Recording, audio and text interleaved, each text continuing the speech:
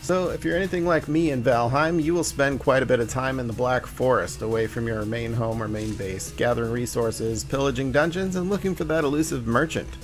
Now I'd find myself out here in the middle of the night, in the freezing cold, running away from the Grey Dwarves and the Trolls, trying to set up a camp so I can cook, rest, and get back to it the next day. Now, what I'm going to share with you is the fastest way to do this with minimal resources. You're going to find yourself a troll cave. You don't go inside, you don't need to, you can, but our main goal is to get to the entryway. So what you want to do is get in here, set up your crafting bench. You do want a campfire. If you have meat that you've been collecting, you can always throw up a cooking station. And then you are also going to need a bed. Now, to help shield us from things that go bump in the night, I'm going to use the round pole fencing just to go around the outside here.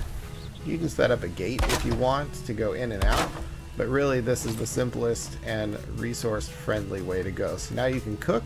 This is considered sheltered, so you can use your workbench to repair and craft.